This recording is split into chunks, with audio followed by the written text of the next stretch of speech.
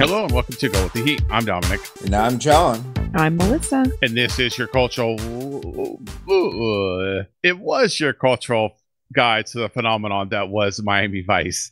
Just not any longer because, well, I guess we still are because you know who the greatest Miami Vice podcast that has ever existed and really like the only podcast that has ever existed about Miami Vice?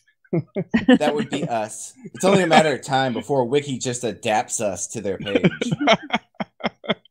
It has been 6 months. Our final Miami Vice based episode came out on March 25th of this year. It's been almost exactly six months because this episode comes out on September 23rd. So, well, and let's be honest, guys. We didn't think it would be this long for them to reboot Miami Vice and for us to have a new Tubbs and Crockett, but apparently that's still on hold. Yep. Yeah. They just stopped writing articles about it. Also, we just fell right into this like it never stopped, didn't it? Yeah, exactly. We're here. Let's do it. So we've been on mic a few times with each other, kind of tossing around some ideas, and we wanted to make an episode to officially announce our unretirement. Well, still retirement from Southern law enforcement. We're not going back to Florida. Sorry, Florida. We kind of had enough of you. So we are going to talk about today about where we want to take this show and what you're going to start to see pop up into your feed starting in the middle of October 14th to be exact. So this isn't the first episode of our relaunched show. This is just a tribute to the new show. Well, I think the important thing is that since we can't give you great content about the Miami Vice action, the fantastic Vice action, what we can do is give you content about other 80s and 90s action that is just as fantastic and sometimes involves Vice actors. Exactly. Before we get there, I just want to bring up a little bit of history. On September 24th of last year, we aired episode 112, which was our retrospective on the Sonny Burnett arc. Oh my gosh. Yeah, it's this time last year. The episode we had done right before then is obviously bad timing. Mm-hmm. You know, the guy with the eye thing, like that guy. That's what you remember about that episode? That's a forgettable episode. Yeah. That's what sticks out. The guy with the eye thing. Yeah, the guy with the eye thing, not all the other plot holes and problems with that episode. I just want to say that back in the good old days, I used to lay out a blanket and like extra pillows on Melissa's chair and get her all situated nice and comfortable. In like 10 days, she had a baby. Yeah, I was gonna pop. Like literally my feet, my stomach, everything was gonna pop.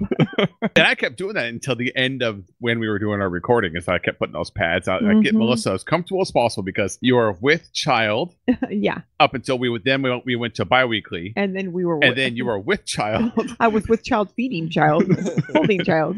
Yeah, holding child during the entire recording. Yeah, now she's sleeping. So let's keep it that way. We hope she's sleeping. So this is a little bit of a shorter, where it's going to give you a inside look as to what's happening. We're having a reunion. Exactly. And we're kind of looking back at history. It was just top of mind for me because it's, you know, it's almost October and we're getting ready to start the show again. It's like, hey, what was happening this time last year? We know that the baby is coming up on our 1-year birthday. And it's like, oh yeah, that's right. A few things have happened since then. Yeah. You know, it was good we took that 6-month break. But John hit on a great point when he talked about other action that we could talk about. And that is the glorious era of action movies from 1975 to 1995. A 2-decade span of when the greatest action movies in the history of action have come out. I don't think you can argue against that because, I mean, that pretty much goes from Dirty Harry to Last Action Hero. Like, I think that covers everything. Last Action Hero. Sorry, that's funny. With Dirty Harry. It was a time, this era, 75 to 95, when if you were caught on the street, you were toast. You were a dead sucker. Unless you knew either A, karate, or B, gymnastics. Or if you knew both, Gymkata. Combined it together, you got the best of both worlds. But that's only if there's like poles hanging around and like rings. That pommel horse being in the alley was just a coincidence, Melissa. I'm sorry. Those overhead bars, parallel bars just being there, that was just a coincidence? I don't know. So you're telling me I can learn about friendship and dragons? Yes. But you have to be in a band to do that, though. And no karate. Do you have both? No. There was also a time when motorcycle gangs just roamed the earth. But were they horsey motorcycle games? Oh God. They were, Stargrove, where would we be without you? as you can see, we watch a lot of what some people would refer to as bad cinema. I think they are classics, personally. And a lot of them feature some big name actors. Movies like Tango and Cash. I mean, that's Stallone and Russell. We just watched one called Never Too Young to Die with John Stamos and Vanity. And Gene Simmons. Wow. Just let that sink in. John Stamos, action star.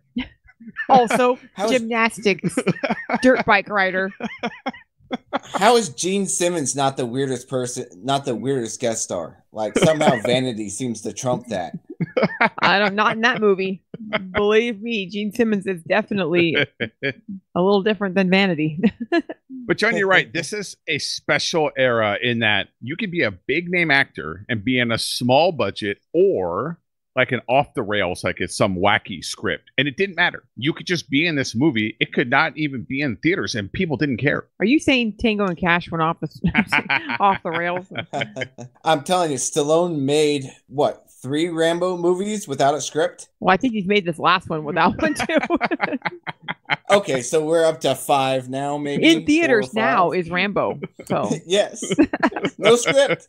No talking. They just murder people with a crossbow.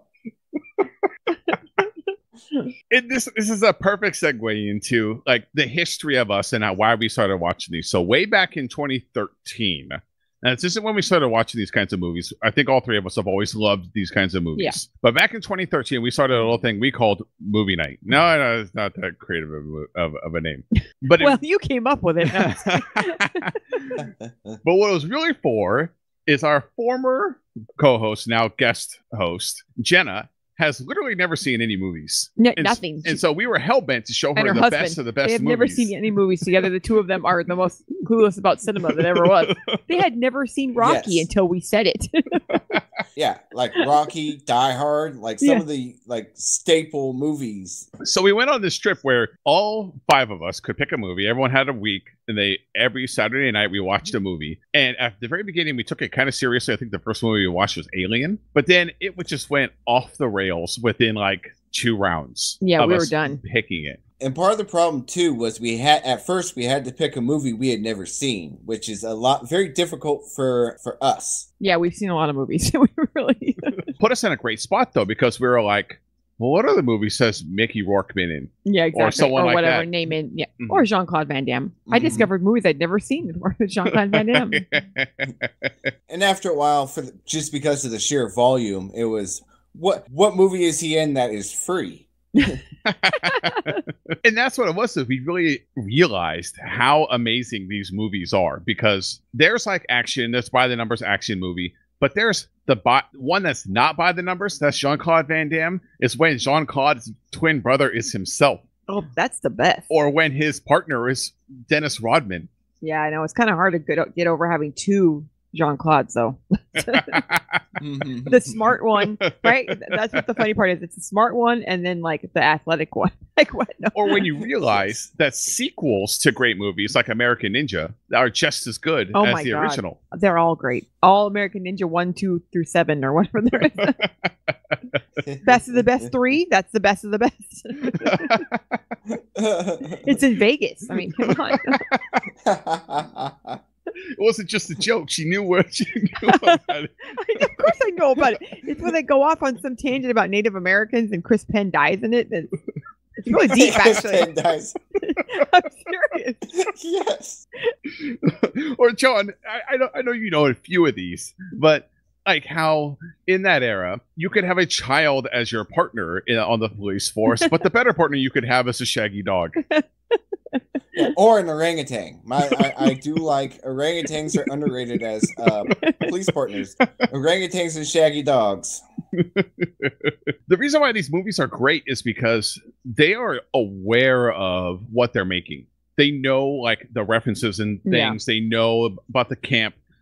they're actually making references to other either more serious movies or to other movies that are less serious. They're like trying to do tie-ins, those kinds of things. That's what makes them so great. Or with some of the action ones, like some of the old Chuck Norris movies and stuff, it was just about action. It was just the shoot 'em up. This is the formula. We're just going to do this just because the people like stuff blowing up and they like the action. Like the plot was secondary. The plot was so secondary that they had to make sure in every one of the JCVD movies he had to explain why his parents came from France. Or Brussels. Or Brussels, and that's why he lives in Georgia now. I love how they made him explain it in all of his movies, but no one ever explained it in Arnold Schwarzenegger's movies. Like, why does he randomly have an accent with all these Americans? Because apparently Arnold was pulling it off, and Jean-Claude, he couldn't. Yeah. It was never like he was like he's here on loan from Austria. Like no, he's normal, guys. Like pretend like he's talking normal. We keep making fun of JCVD, but in the one that we were just talking about recently, Lionheart, yeah, Impact. In Lionheart, that's the best one because he's actually serving in the French Foreign Legion when he comes he comes to the but his brother's American. True. No, but his brother lives in America. That's what it is. Yeah, that's what. So there's the best JCVD is still Time Cop. Oh no, it's kind of hard to pass on him punching that snake and decapitating it with that punch. The best ones are where he dances and does the splits. Oh wait, he does the splits everywhere, but when he dances, that's the best. That leads us to what our plan is, and if you haven't guessed, it's pretty obvious. Like these action watch movies. JCVD stuff repeatedly.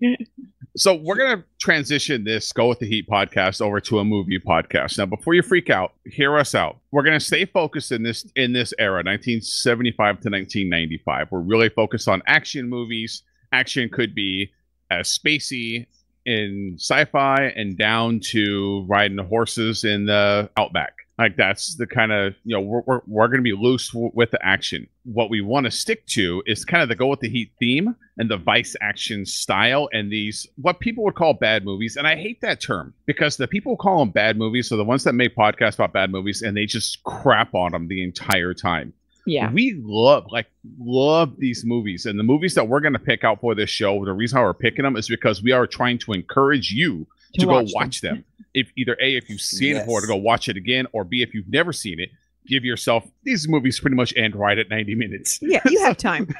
Just give yourself 90 minutes to be able to watch one of these movies. How this comes together. A, we're going to pick a movie that either has a Vice guest star or a Vice star, like one of those people in it, or B, it fits the theme. So, and in the beginning, we've already picked out a slate of movies that we're going to start with, and these movies all have straight Vice connections, because one of the things that we covered, that John covered every single week, was how deep the cast was, and not just in the regular guest stars, but even in like the side characters. The secondary guest stars go deep. Yes, so there's a lot of crossover, especially because of the time frame when Vice ran. A lot of these movies we're talking about, they're running at the same time, and so if you listen to the show and you listen to my segment, you'll notice a lot of crossover, the stuff that we're picking. We wanted to keep the Vice connection not just in the theme of the show, but also like what it is that we love: fashion, cars, high life, music, these guest stars, like all those things kind of come together, and the movies that we pick will fit those things. So like Invasion USA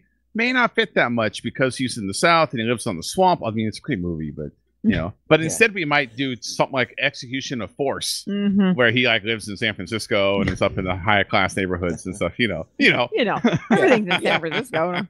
Essentially, what we're saying is that we don't really care if it won an Emmy or an Oscar. If it's a fun movie, then we're going to tell you about it. We're going to tell you why it's fun. And this also gives us the flexibility to pick out things and say, hey, you know what, this week Rocky 4 did come out and the Rocky movies are so great. We're just going to do not necessarily about a specific Rocky movie, just about the Rocky movies. Like, the whole franchise. And then get into a little bit about Rocky 4 being the new movie that just came out so that we can talk about that.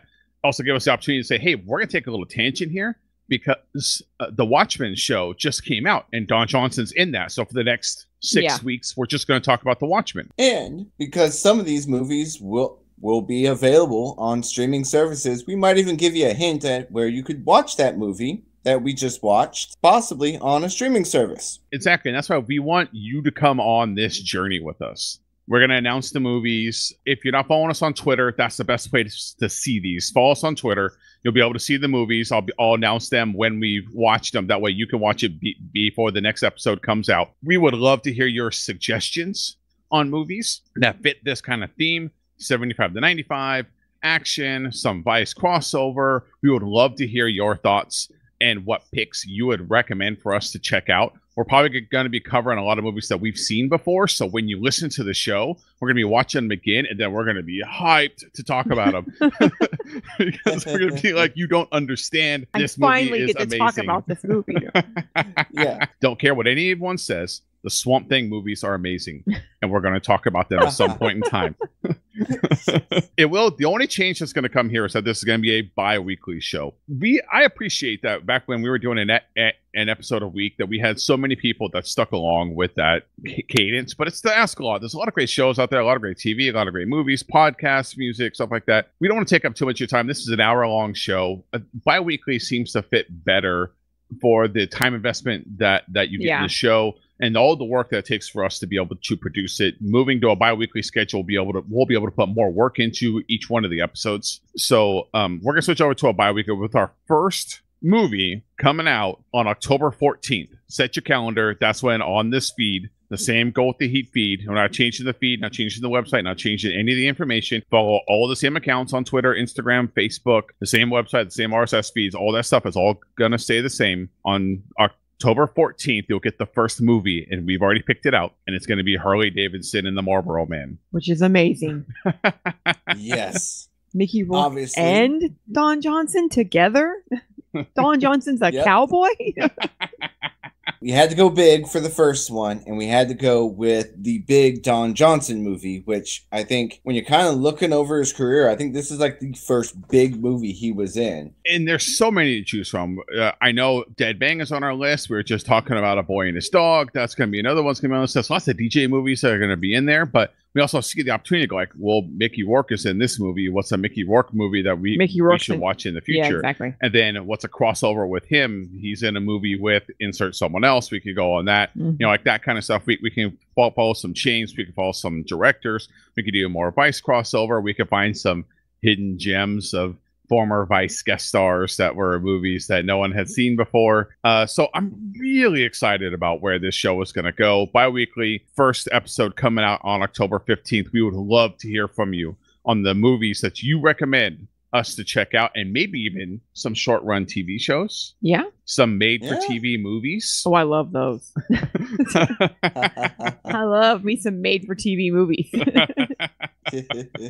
We would love to hear from you. And last point on that, when it comes to everyone, really want to say thank you to everyone who followed along with the show. And looking at our social media accounts and the downloads that has happened on Go With The Heat since we stopped recording, it hasn't missed a beat. And we're really thankful for everyone who's checked out the show, who continues to support us, who have shared the show with other people, and they're finding it now for the first time.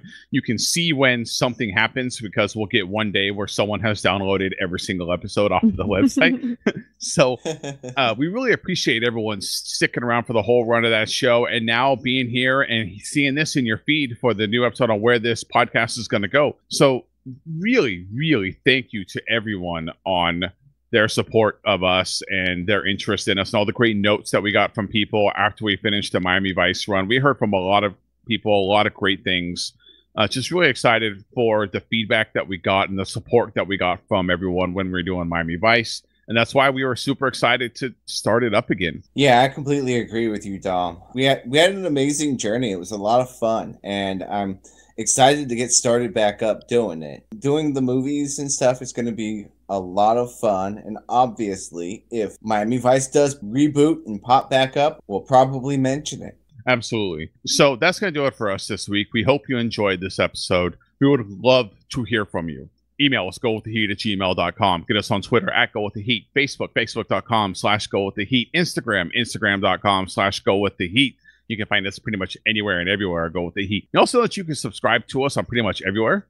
Pocket Cast, Spotify. That Pandora thing, I guess, is still around. Like, people still do that Pandora thing. We're on there. Hey, I just like to say we're big time around Spotify. Just saying, Spotify. I mean, Spotify.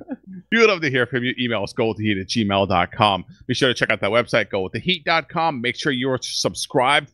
Tell everyone that we are back.